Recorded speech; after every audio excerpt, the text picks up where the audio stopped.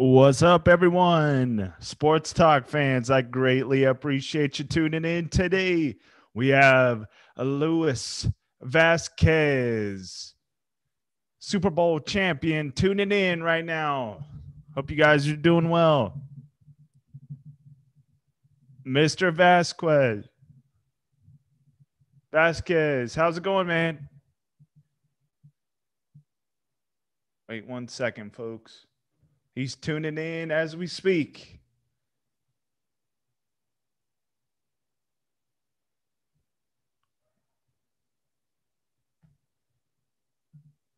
Hope you guys are doing well today, and thank you for joining in Sports Talk 1996.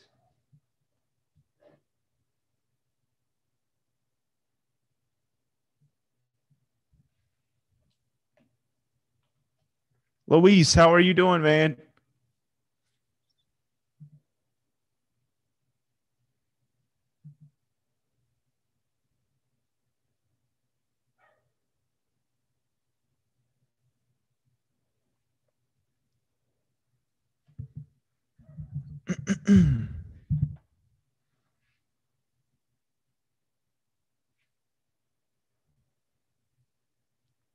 We're tuning in with Luis Vasquez, Super Bowl champion with the Denver Broncos. How are you doing, sir? Having some technical difficulties as we speak.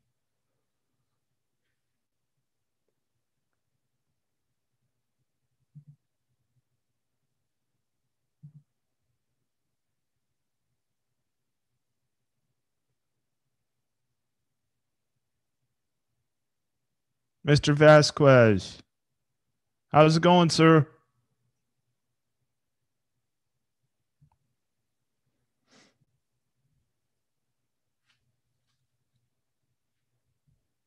Mm-hmm. Thank you for tuning in, guys, for another episode with us. If you're not a subscriber yet, hit the subscribe button. And we are joining in with Super Bowl champion with the Denver Broncos. He played with Peyton Manning himself. Guard Luis Vasquez. How are you doing, sir? We're having some technical difficulties at the moment.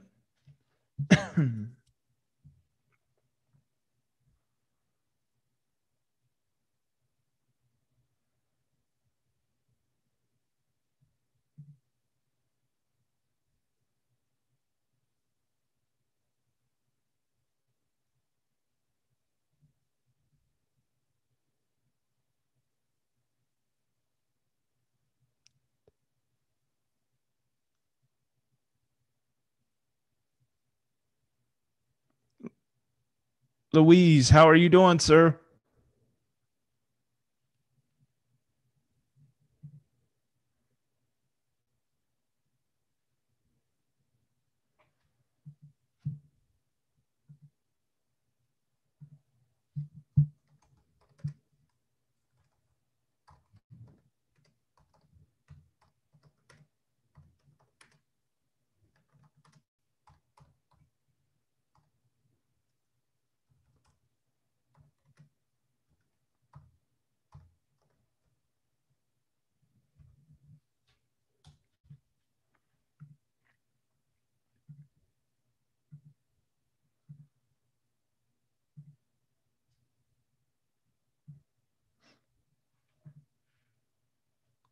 Thank you for tuning in with us today, Sports Talk fans.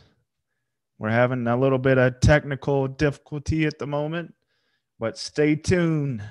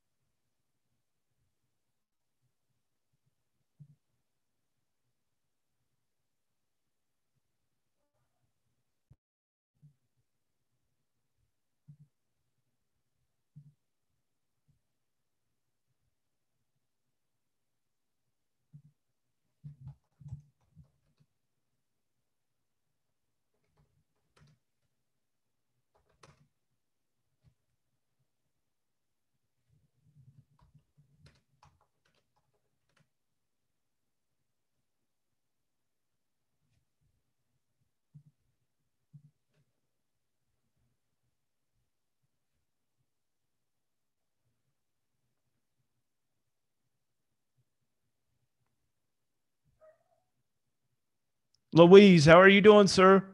Yo, hey, can you hear me now? Yes, sir. Blessings to have you on with Oh, us. boy. Sorry about that. You're fine.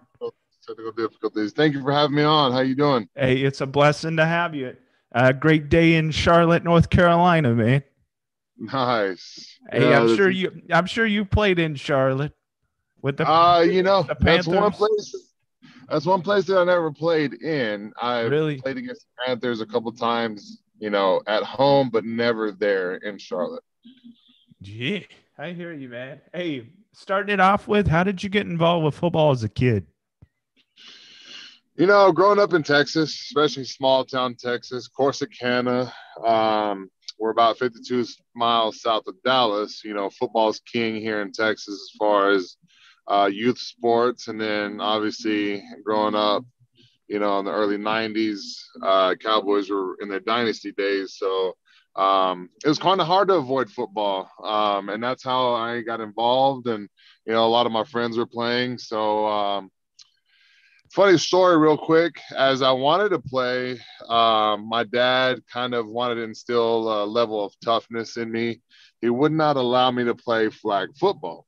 So he actually made the decision to make me wait until I could play actual tackle football. So a little funny story there, real quick, on how I got started and involved with the game of football. I hear you, man. Hey, it's great to hear that little story from you. So, who were some of your role models in the game of football? Big Larry Allen. I still to this day am in awe at his film to see such a huge human being. And not a lot of people know this, just from watching the football, unless you're a super fan, essentially, that this man can run. It is scary, and a guy that size is not supposed to be able to run that fast or be that quick, but that he's just a rare specimen, rare breed, if you will. Definitely, man. He was a beast in his time. But Absolutely. scrolling it a little bit forward in your sports journey, how did Texas Tech approach you or pitch you to come play for them? Besides the aspect of you growing up in Texas. Growing up, I actually wanted to play at the University of Texas, and kind of fast forward to recruiting in high school. Um, I got offered by most of the Big 12, and then I never really liked A&M. Some of my teachers growing up um, really kind of put a sour taste in my mouth with A&M. Texas Tech at the time wasn't really on my radar. I did know of them, but they were not heavy on my radar. Oklahoma State was the first one to offer me, and then about a month or two later, University of Texas approached me with what I thought was an offer for what they told to me. Um, and then I did a 1 day camp there. I was the leading offensive lineman, and then I had an assistant coach. He wasn't even a head position coach. He's an assistant coach there at University of Texas.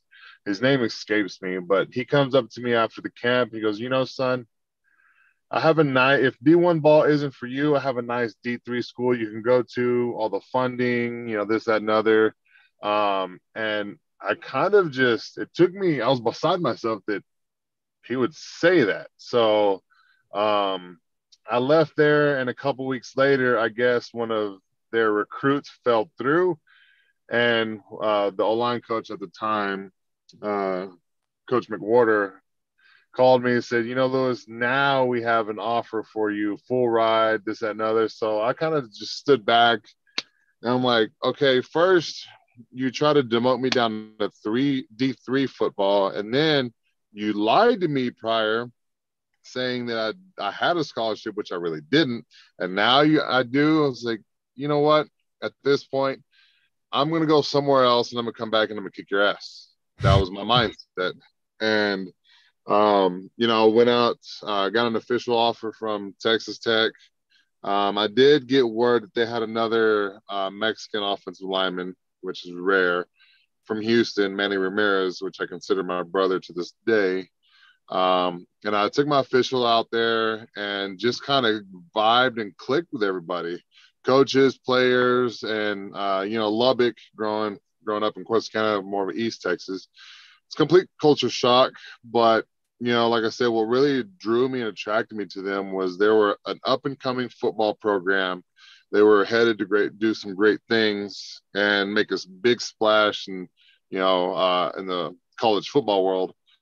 And I wanted to be a part of something bigger. At that point, that was kind of my mindset. I wanted to help out in any way I could to help our team achieve something higher that they haven't achieved before. And you fast forward a couple years later, Texas Tech, we ended up being number 2 in the country.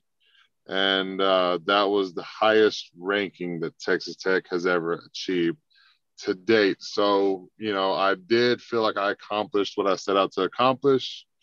Wasn't a national championship. That's the story for a different day. But yeah, so that's how Texas Tech came about. And, I made my decision to go there. So, Lewis, what was your greatest moment with the Red Raiders, man? Say that again. You broke up just a bit. What was your greatest moment with the Red Raiders, man? My greatest moment probably had to be when we kicked UT's ass when they were ranked number 1. Yeah, I remember that day. It's funny. I'll talk about this. My wife, she graduated at the University of Texas, and here lately, after we left, we've had a rough going against them, and she talks a little smack, but I always remind her when I was there, we kicked your ass, and it's a little fun, little banter back. It's all in good fun. I hear you, man. So scrolling a little bit forward in your football journey, the 2009 NFL draft. What was the mindset going into the draft? And did you get any fuel to your fire by going in the 3rd round to the San Diego Chargers? You repeat that first part of the question? Sorry. You're fine. I'm driving. Scrolling a little bit forward in your sports journey to the NFL, the 2009 draft. Did you get any fuel to your fire by going in the 3rd round to the San Diego Chargers? It kind of did. It kind of. I'm just going to give you kind of the setting. My agent said that there was a possibility I may go 2nd round. Well, given Texas Tech's, style of football, the air raid offense, things like that. It's not your typical pro style. It's not pro style ball at all. So I already kind of knew that, going 2nd round was.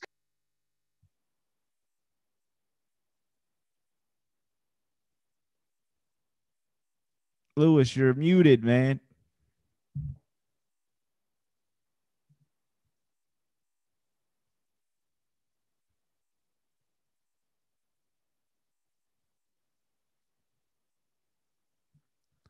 Sorry, folks, for the technical difficulties, man. Ladies and gentlemen.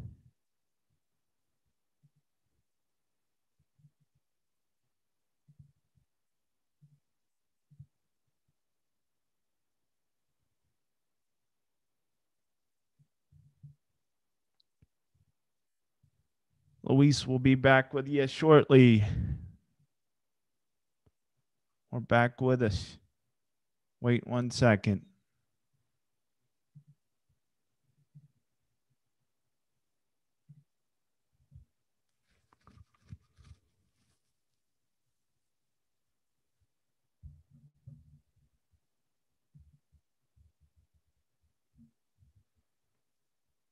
Lewis, I can't. You're muted, man.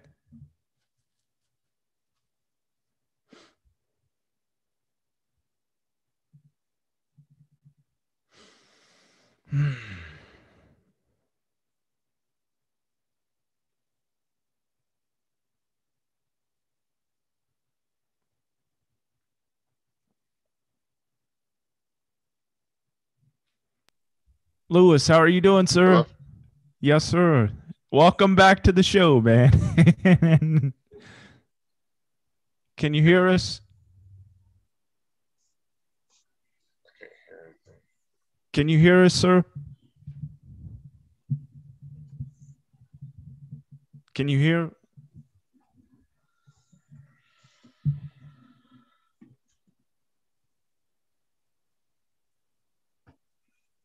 Mr. Lewis, how are you? Can you hear us?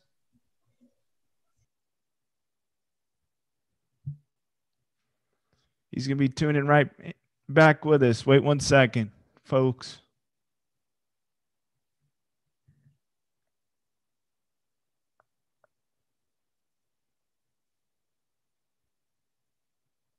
Sorry for the technical difficulties of this episode on Sports Talk. I greatly apologize for the Lewis. Yeah, gotcha. I'm not sure what happened there, but I'm back here. You're fine, man. But my last question for you, or the one we stopped on, going into the 09 draft, was there a chip on your shoulder when you got picked in the third round to San Diego? There wasn't at that point, there wasn't a chip on my shoulder, so to speak, when I got there. I guess what kind of what's the word I'm looking for? I guess being drafted in the third round was, all I needed to prove all the naysayers wrong, essentially. When I got to San Diego, I was honestly just trying to navigate the world of professional football, learn my playbook. So I didn't really have time to, have a chip on my shoulder. I was trying to soak up as much information as I could, learn from the best, and, make a name for myself. So that chip on my shoulder was kind of gone once I had gotten drafted in the third round. Yes, sir. Yeah, going into San Diego with Nick Hardwick, and a couple other guys. Who else took you under their wing to show you the ropes of being an NFL athlete? That was Chris Dillman. Chris Dillman, in my opinion, is one of the best guards to ever play the game still to this day. He was an absolute monster, a technician, probably the angriest human being on the planet for those 3.5 hours. And I try to mimic his style of play as much as I could, kind of add my own flair. And still to this day, there's some things that he did that were just so incredible. Even Hardwick was like, I'm not sure how he's still able to do that. He would be out. We were running outside zone to the left. He played left guard. He would come down and give the nose guard a hellacious shoulder chip to help the center, and then still be able to get leverage on his backer that had outside leverage on him. And we were like, we don't understand how he was able to do that. It was just an incredible feat that he was able to accomplish, and still baffles me to this day. So, seeing that, I've definitely tried to learn as much as I could from him. And like I said, just mimic his style and put my own flair to it. Yes, sir. So scrolling in your sports journey a little bit forward to the 2015 season with the Denver Broncos. How did that season go for you guys? Everybody knows that you guys won the Super Bowl with Peyton Manning his last year and your last year.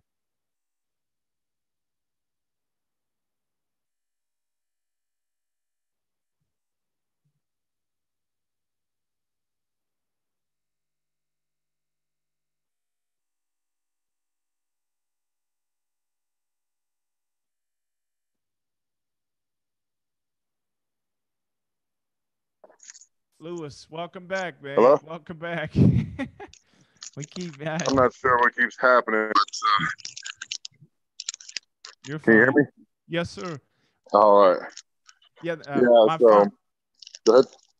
My last question for you: the 2015 season with the Denver Broncos, your last season and Peyton Manning's last season, and you guys went out on top, Super Bowl champions. How did the team camaraderie get stronger down the stretch of the season? You know, it was a deal that we all bought into for a greater cause than just individual statistics, individual play. We all bought in to what we were the greater picture we were trying to accomplish, and that's the world championship. So I think that really had the biggest part in the cohesion, the camaraderie of the team. And on top of that, we always, outside of football, that was one of the closest football teams I'd ever been a part of to date. We were constantly hanging out, going out to dinners, hung around each other outside of ball as much as we could. And that is what I feel really drove our, just being so close as a team. Yes, and sir. obviously, being close as a team has great positive effects on achieving a higher purpose. Yes, sir. So when you hung your pads up for the last time and your cleats up, how have you applied those trials and tribulations of football to your personal life?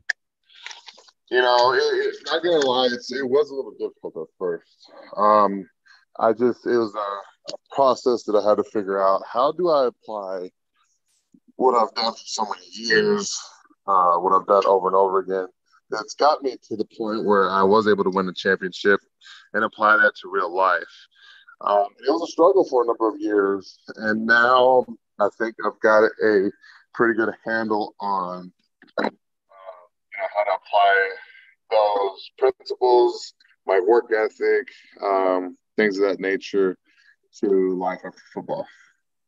Yes, sir. So, Lewis, this concludes our interview, sir, and I greatly appreciate you tuning in with us. And we would welcome you back for another one, man. Absolutely. I apologize for the technical delays, but it was, I always have a good time talking football, my life, career, this, that, and other, and in hopes that I can inspire the next generation of great players that are up and coming.